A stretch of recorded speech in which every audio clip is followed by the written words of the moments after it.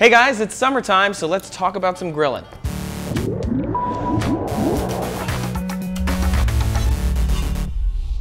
Hey guys, I'm Trace. Thanks for watching DNews, and this is our leisure and summertime correspondent, Will Johnson.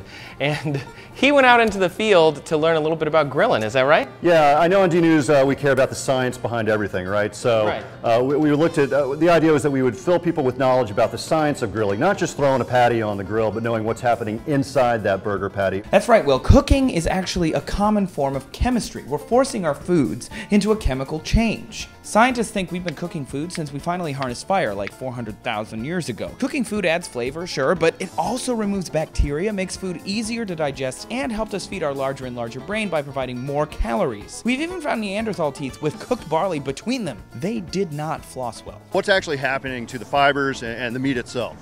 Well, it's breaking down, right? I mean, it's breaking down. Brisket's a really good example. The brisket off a cow, which is a classic meat cut that's used in barbecue, it's a working muscle, and so as a result, those collagens, that connective tissue, it needs to be at a high temperature for a certain period of time before they render to a state of tender. Also, what happens in that process is a lot of that fat that's in that muscle will render out, make the product juicy, get that flavor sweet because of that fat kind of caramelizes and it gets good. The browning of meat is called the Maillard reaction. It's named for an early 20th century chemist named Louis-Camille Maillard, and it may seem simple and tasty, but it's actually pretty complicated. Chemical changes are forever altering that piece of meat. The heating causes amino acids and proteins inside of it to break apart, and once apart, those acids will combine with the sugars inside there, and presto, things turn that nice brown color. So Myron, when you throw a piece of meat on the grill, something's happening inside that meat.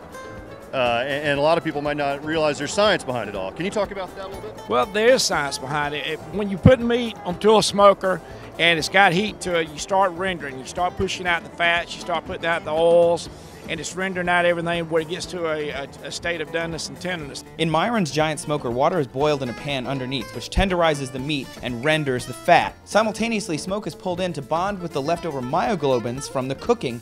That adds flavor. Too much of that acidic smoke can mess up the meat by creating creosote, a tar-like substance that makes the meat bitter. The key to good barbecue is even, thin smoke, low heat, and balance. The outside temperature of the meat, which is inside your smoker here, they're looking for an equilibrium to the inside of the meat, and that's what they're trying to do. They're trying to balance. So hopefully you are now armed with information about the science behind grilling. The next time you're in the backyard with family and friends, go ahead and throw some of that knowledge out there. Please leave a comment about your favorite thing to grill or anything you'd like to share about the science of grilling.